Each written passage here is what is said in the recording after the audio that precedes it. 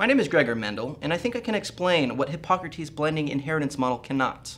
Okay, how's that? Well, as a monk, I have quite a bit of quiet time. So, I did some breeding experiments with pea plants that were published in 1866, which I think have some serious implications on human traits. What was your model called? I call it particulate inheritance. Particulate inheritance means that characteristics can be passed down from generation to generation through individual units. I believe you call them genes nowadays? Wow, I can't believe you figured all that out using just pea plants. Why does everybody doubt the pea plant? Think of an organism's collection of genes being more like a deck of cards rather than a pail of paint.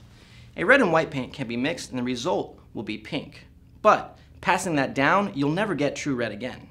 Genes are more like cards that can be sorted and passed along, generation after generation, in an undiluted form. Sometimes the cards can be covered up so that they don't appear at all until they're passed down to the following generation. That's a pretty clever description. Which of the following examples do you think can be explained by particulate but not blended inheritance? Check all the boxes that apply.